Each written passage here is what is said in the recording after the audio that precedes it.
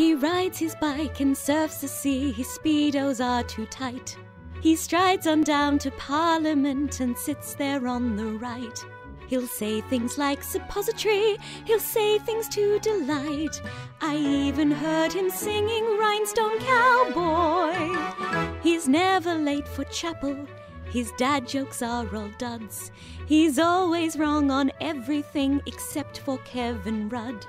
I hate to have to say it, but I very firmly feel Tony's not an asset to Australia. I'd like to say a word on his behalf. Tony makes me laugh. How do you solve a problem like Tony Abbott? How do you take his ears and pin them down? How do you find a word that describes Tony? A scholar, dictator, conservative? Many a thing you know you'd like to tell him. Many a thing he ought to understand. Please make him go away and change his views on gays. How can he look his sister in the eye? How do you solve a problem like Tony Abbott? How to convince this misogynist to resign?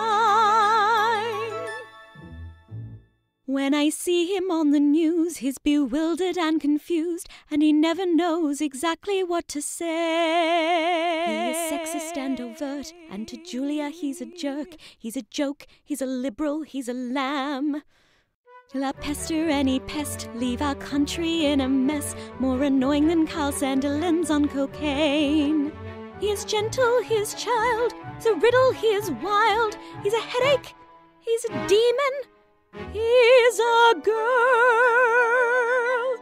How do you solve a problem like Tony Abbott? How do you take his ears and pin them down? How do you find a word that describes Tony? A nutjob, a backwards hick, a clown?